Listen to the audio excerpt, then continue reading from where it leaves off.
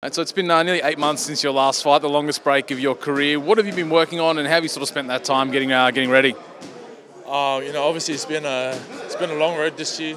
Obviously I haven't fought in 8 months, but I've got a new team. Improved team as well. So I'm hoping to showcase my skills and what I've learned in the past few months.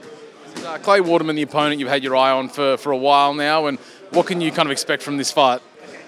I haven't really had my eye on Clay Waterman, to be honest.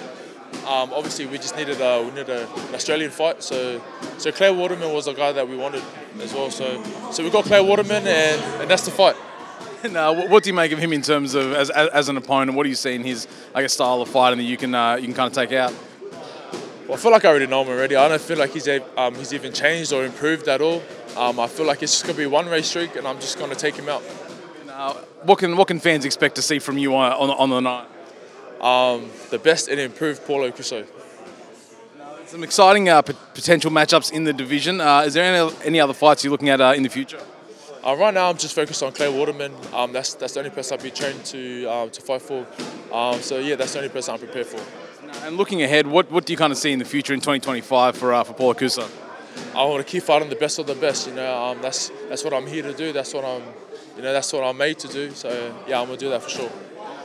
Switch gears a little bit. What did you make of the Bivol Beterbiev fight over the last week?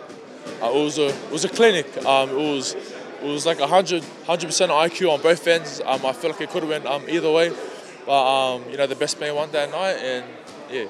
You feel that was the right result?